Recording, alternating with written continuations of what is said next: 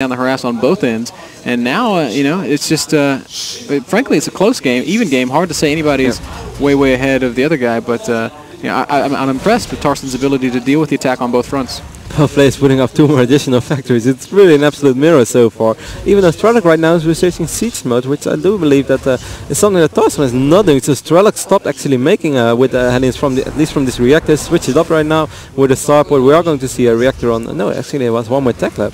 So perhaps a very tank heavy play right now by Strelok. And we're seeing on production just a lot of Vikings coming out of Strelok. So he really wants to kind of control the skies. It's really important in TVT, that air dominance. We still have this Raven over here with that Alter, which lasts forever, by the way, like 3 minutes. That's insane.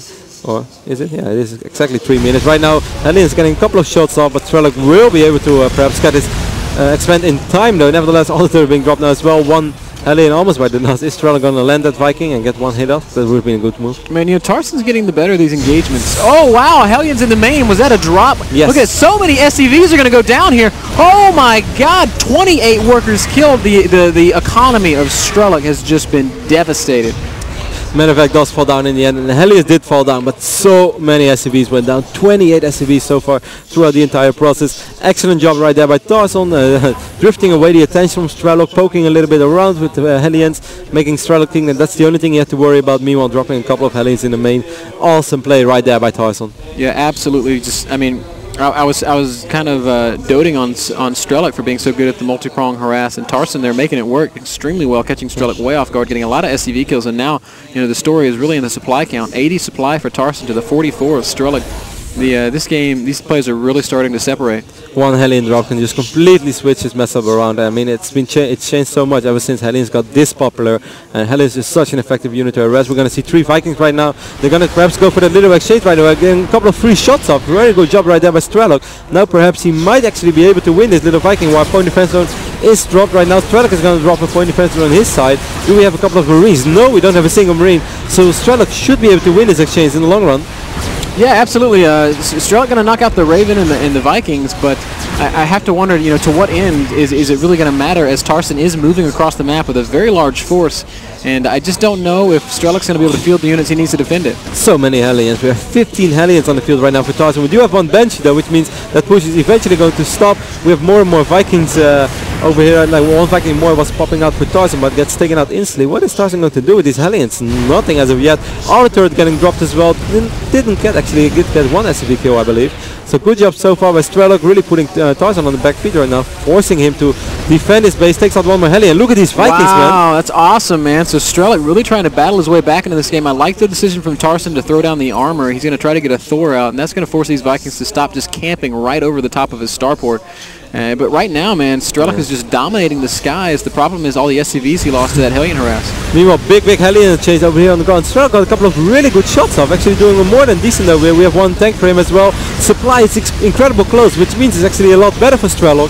We still have that Banshee as well. This Banshee could actually be MVP with those 3 Vikings still alive, forcing Tarson not to be able to have any anti-air. Well, this is insane. Will Strelok be able to do the impossible and win this game on 17 SCVs? Wow, that would absolutely blow my mind. There was a turret completed in the natural for Tarson, so that Banshee can't really push in there, but he's now flying into the main base. Oh no, another turret! And the Banshee taking so much damage, not quite going to fall. So very nearly a big misstep from Strelok, but he's still doing lots of damage with that Banshee. Well, Banshee did fall down. I'm not sure to what. To another missile turret after all? I did saw one shot going off, but I thought it was on the Raven. Nevertheless, we have the point defense run. Right now, Tarson will finally be able to clear this up. I kind of missed that one. Yeah, I'm wondering what happened there myself, but anyway, so I'm really impressed at Strelok's ability to stick around here. Tarson is sieged up. He's got a nice defensive position. It's going to be incredibly hard for Strelok to attack into that. It looks like he might be thinking about it, though, as he's got another Banshee out, and he's posturing up right outside the natural expansion. Maybe it was a Marine. Yeah. After all, the Marine does bite the dust in the end. Vikings coming in, but once again the superior Viking number for Strelok saves the day for now. When we take a look at the income tab once again, it's still 24 SCVs against 48. Strelok is doing an excellent job though, and putting so much pressure in Tarson's main base. That's really good, but is it going to be enough? He's in such an economical disadvantage. Meanwhile, big Hellion exchange going on. Huge exchange in the natural expansion of Tarson, and he's going to kill He's going to kill one siege tank, but the rest are getting just mass repaired. If those Hellions would just move closer, they could kill the SCVs. Banshee's still doing a lot of work in the main base, but a Thor is now out. that he's going to be able to usher out this this Banshee and the Viking of... Oh, no! Huge volleys coming from the Hellions in the natural expansion of Tarson, and he doesn't even see it! So many SCVs are getting ravaged! Strelok managed to almost kill 20 SCVs out there, 24 throughout the entire game, but he already killed a few. Wow, this Banshee actually survived that tour with 6 HP. That's a quite good job. I can't believe how Strelok is finding his way back into the game. That's just super, super impressive. He's still 9 SCVs down, so it's far from looking good, but that he's been able to hang in there for so long, that's remarkable. Well, you know, the fact that he lost all those SCVs does mean that he's got money longer. He's still mining in his main. Right now, Tarson's just on 1 mining base, so... Well, he's still got a little bit left there, but he's thinning rapidly. Strelok dropped a lot of mules on his main, as it seems. Now actually 2 Hellions from Tarzan entering this mineral line. Hellion-wise all over again. A nice shots right there by Strelok. You managed to take out these 2 Hellions. Tarzan killed once again 3 SCVs though, and yeah, that matters a lot in this phase of the game. Actually more than that. He was at 34, so I guess 5. Wow, yeah, so... I feel like Tarson maybe has finally stabilized a little bit. He's got his 3rd command center finishing, and his macro really starting to... Well, with that 3rd base, if he can secure that 3rd base, he's going to be in huge position. He's just been mining so much more than Strelok did on the other side, so it's been a real while. It's about time that actually Tarzan is getting into an advantage position. Now we do see him floating over that 3rd command center. We have no 3rd command center as of yet for Strelok. He's going to take the refineries right now, this expand. That's surprising as well, because I'm not sure. Well, he's a little low on gas, so it does make sense. More and more Hellions coming out of this factory. He's researching siege mode, I think once again, because I think he did that before, no? Oh, look at that. Strelok ninjing an expansion up at the top of the... and Tarson just scouts it. He's like, sup, son? I really think the reason Strelok's been able to stick around for so long is because he's able to control the skies in such a big way, but he's kind of stopped his Viking production, so now Tarson should be able to take back that map control. Hellion drop is on the way. The mineral is so thin in the main for Tarson. These Hellions could get quite a few SCV kills. The medevac is coming in right now. Let's see how much damage they were really able to do. We have 1 medevac over there. I mean, 1 missile turret and Vikings as well, but nevertheless the Hellions do get landed well. Wow, so many Vikings. Hellions getting dealt with promptly. Maybe a couple SCVs going down, but there really wasn't a whole lot there to kill. So not the most cost-effective harass in the world. No, sadly, it's not a very successful drop. I had a hard time stringing 1 sentence over there together. It's been a while. We've been casting a lot of best 3s on the row, but nevertheless, still going strong. Always going strong, Roddy. So a single Hellion is shutting down this expansion from Strelok. He's got to decide whether or not he wants to go deal with that, or if he wants to do something about the 3rd base that's gone up for Tarson. And look at that. I'm not sure about this expand for Strelok. I mean, it was nice to try to get a ninja expand, but Tarzan scouted it straight away. And in that moment, I feel perhaps it was just worth to cancel it, because even when it's up, it's going to be so easy for Tarzan to do that, to drop that one. Meanwhile, he gets 3 free Hellions.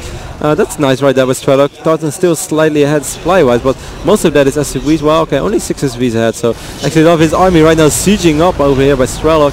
We have those Tors. Tors are so good in absorbing damage, but is it going to be enough? Yeah, the Viking count really favoring Tarson here, and I think he can just inch closer and closer to his opponent. He's not going to be able to, or I'm sorry, Strelok's not going to be able to spot. Oh no, more Hellion harass, and the 3rd base now, a lot of SCV kills going down for Strelok. 15. Whoa, 15 kills on those 2 Hellions. Does that put the game even economically? Pretty much. Strelok even 1 SCV ahead right now compared to Tarzan, and he's going to have that big siege tank container over here, which I don't really see how Tarzan going to be able to break it anytime soon. If he wants to, then I'd say every second you waste is probably a second where 1 more additional tank is coming in. So, wow, actually Strelok is moving forward right now. He's going to try to siege up near the edge. That's an excellent move, I'd say. If he can shut down the production of his opponent, this could very well be game-ending. Tarson has very intelligently built everything far enough back, though, that I don't think those siege tanks can reach the production. No, they're just barely out of range. As Hellions pop out from that top factory, though, they will get shelled there. Look at that, Vikings kind of shutting down that spot there. I do feel like Tarson has the better Viking count. Look, oh, the Thor's going to shell all the Vikings. And look at this, Tarson just going to attack right into Strelok. The Thors do such a good job of soaking up tank fire because they don't actually take splash damage. And look at this. Tarson is going to just attack straight through Strelok. He's going to break this contain, and now Tarson, even getting Hellions up in that top expansion, he's looking really strong here, Rotterdam. Definitely. Awesome move right there by Tarson, reading the situation well, realizing that he might be able to break it after all. Thors did an amazing job soaking up the damage, also killing those Vikings. Now we do see this Hellion exchange finally go around. Tarson managed to win that one 3 3 against 1, 49 SCVs against 49 SCVs, so completely even right there, but Tarson is still 36 supply ahead. Oh yeah, commanding supply lead now for Tarson, and the other thing is he's able to actually mine on his third base, and Strelok just, he can't. Like you said, Strelok has expanded too far away from the rest of his stuff, so he can't really defend this. So SCVs that are built here just die, mules that are dropped here just get shut down, and look at this, Strelok having to bring his whole army back just to keep that command center alive from Hellion harass. Yeah, I didn't really get it at all. After it got scouted, I just don't think it was worth it anymore. It's so hard to defend this. Tarson can just drop it all over again, and that's so far exactly what has been happening. 4 Hellions arrive from Strelok, though he will be able to clear it up, but the damage has been dealt already. Killed a couple of mules, killed an SCV here and there, and more importantly, he just continually make sure that Strelok is not efficiently mining from this base. Man, 50 supply lead for Tarson. Tarson looking so strong here. This has been such a back and forth game. Strelok doing such a good job of catching back up, but then falling behind again by losing that whole army. Man, did you see the siege tank numbers for Tarson? Oh my goodness. Take a look at the unit counter tab. We have 6 Hellions on the field for Strelok, 7 Vikings and 6 tanks. Well, we have 11 tanks for Tarson, 6 Vikings as well, so that's very close. And then we have those 3 additional Thors, and yeah, well, that the numbers said it all. The Thor is so good because it doesn't actually splash. It's too big of a unit, so if a siege tank shoots the Thor, it doesn't deal damage to the surrounding units, which is exactly how Tarson was able to break that initial siege tank contain. Now he is moving up through the center of the map, and he might catch a few of the units of Strelok out of position. Strelok, like, quickly running back to his natural. Oh no, these tanks are going to get caught on siege, and I feel like Tarson's into, oh my gosh, attacking into so many tanks though, and the Thors are way behind, so Strelok dealing a lot of damage back to his opponent. Yeah, so many tanks still on the field for Tarson. Strelok says GG, well played, and Tarson takes the first map over here. I wasn't so sure about attacking into the siege tanks like that, especially with the Thors behind, but Tarson just had so much stuff, and Strelok being forced to tap out there. What a back and forth game there, Roddy. I really felt like Strelok was just dead. It was almost over, and Strelok did such an excellent job in fighting himself back into the game. But after all, I mean, it wasn't so much about what Tarson had on that moment. It's just more that he's been mining so much more for such a long time. And sure, he lost a unit here or there. Strelok managed to it got really close, man. Those Vikings parked right over the starport. There was really no way for Tarson to take back that air supremacy, but he did finally get a Thor out, and that was able to eventually usher those units out of his base, and once that happened, once he was able to take back the skies, the game kind of came back in his favor. Yeah, and I think also, after all, a big mistake by Strelok going for that third expand in the position that it was. Yeah, that was really I'm sure, I mean, you have to try something, certainly when you're behind, so I'm not going to say like, oh, it was a big blunder by Strelok, because it was not. He tried something, but yeah, it just didn't work out in the long run. Yeah, expand where your army is. If you want to take a big risk like that, take a gold base, you know? I mean, that makes more sense in my mind, at least. Certainly if you have mules, man. That's right, man. It's a beautiful race.